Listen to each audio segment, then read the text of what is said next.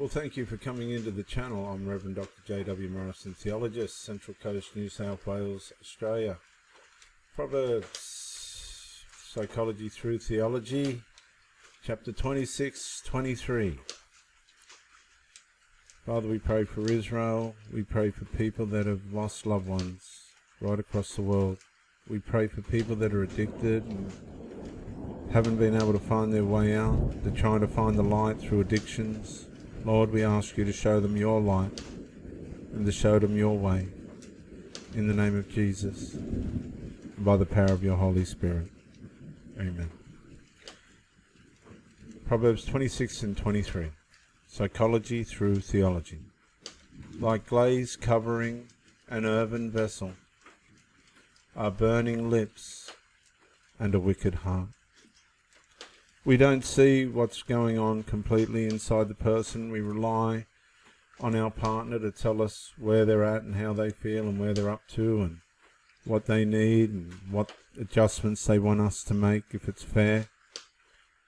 A lot of people are covert when it comes to how they truly feel. They don't tell us what they're supposed to. They don't tell us what they should to help us to be in a relationship that's going to work for them.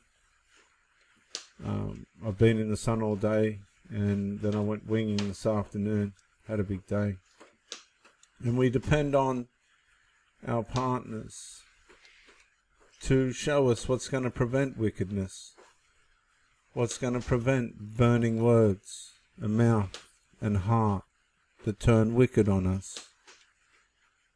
And it's so subtle and it's so stealth, and sometimes our partner doesn't even know that the glaze covering their earthen vessel, the mirror that they're showing, the mask that they're wearing, covering what's truly happening inside their heart.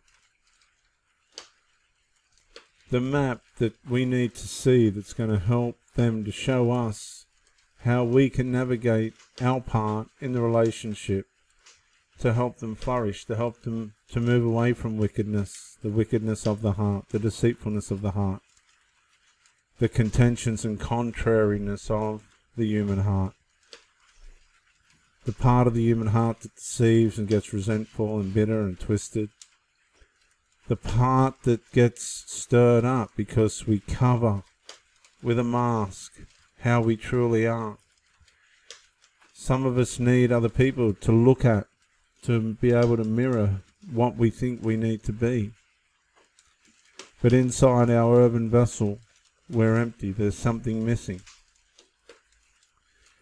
Or we have resentments and conceitednesses, and we despise things, and there's things that we just don't share. Instead of our lips flowing with living water, they're burning. They're burning with things that we haven't resolved, and that's what happens when we glaze over things instead of resolving them. Too many of us are covering over the skeletons in the closet. We're covering over the stuff that we're putting under the mat, under the carpet. And our earthen vessel suffers. We turn wicked. We turn to addictions. We turn to medications. I remember my second wife. She was so heavily medicated. I didn't realize. I just did not realize. I thought it was just medicine. Only later to find out that the damage that it was doing to her body and her organs and to her mind was irreprehensible. It's like I never ever knew that woman. And that's what relationships can be like when we glaze over, we cover over the things that we need to bring to the surface, the things that we need to talk about. Intimacy goes instead of kissing lips.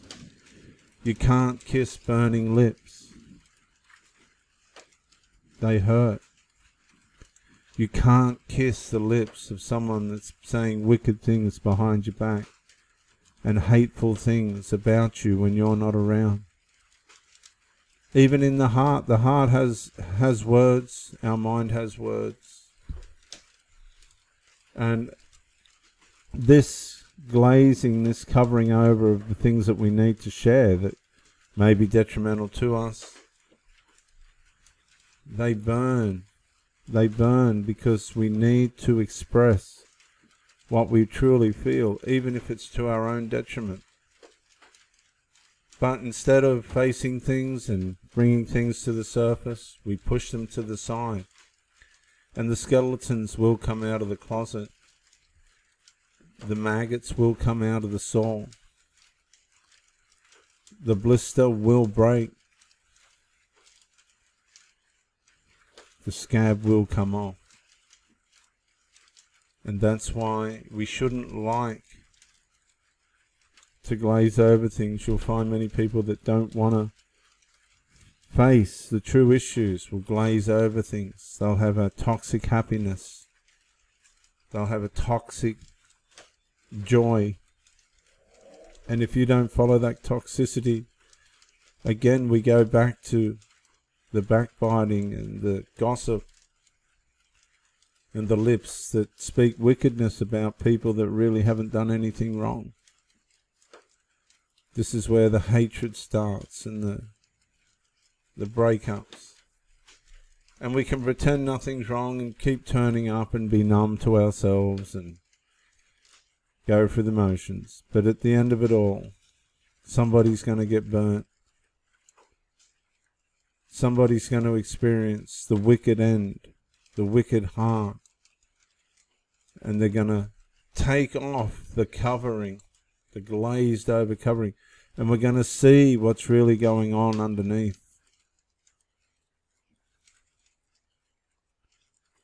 And it'll be like the sun in our eyes. We'll wonder, what is this? Like, what's happened here?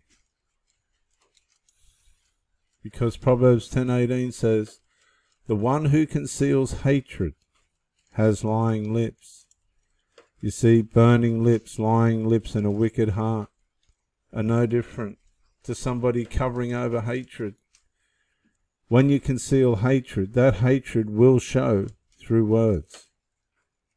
And whoever spreads slander is a fool. And these people are foolish because they start to slander the people that they love. They listen to people slandering the people that they love. And this causes hatred. Because when you conceal things, when you're not being honest about things and you're concealing it, that builds up resentment. That builds up stress. And that stress causes hatred because nobody wants unresolved. And it spreads.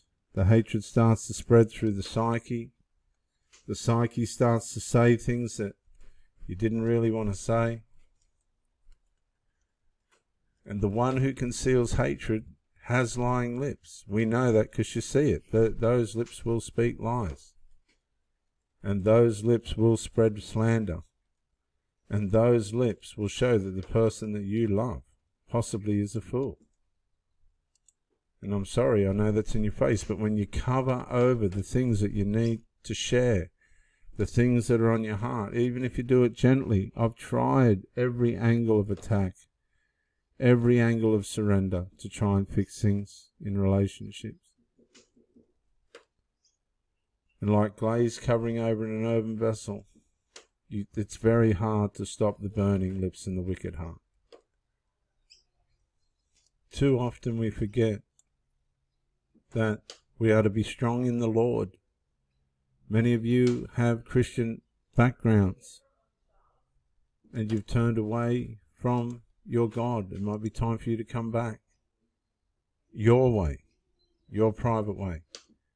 Be strong in the Lord and His mighty power and put on the full armor of God so that you can make your stand against the devil's schemes. These are the devil's schemes. The covering over. Teaching people to cover over things that they need to let out through their mouth by expressing things, by looking for resolve, so that they can change their heart from a wicked heart to a pure heart.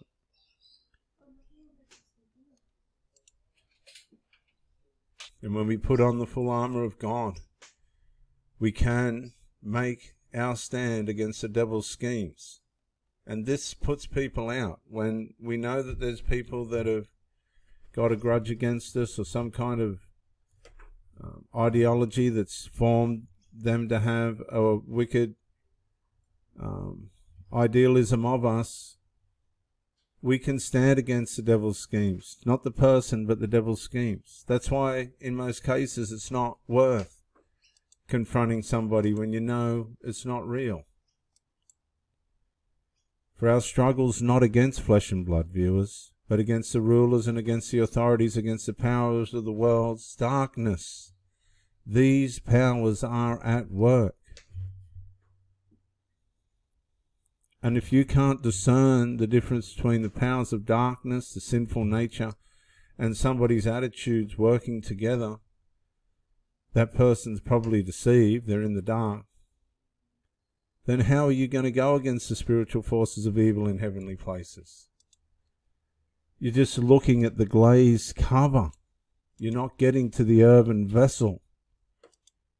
And you're not discerning that the things that are being said are smooth words, the Bible says. Like glaze covering an earthen vessel are smooth lips, burning lips. See, sometimes people just say what they think you want to hear.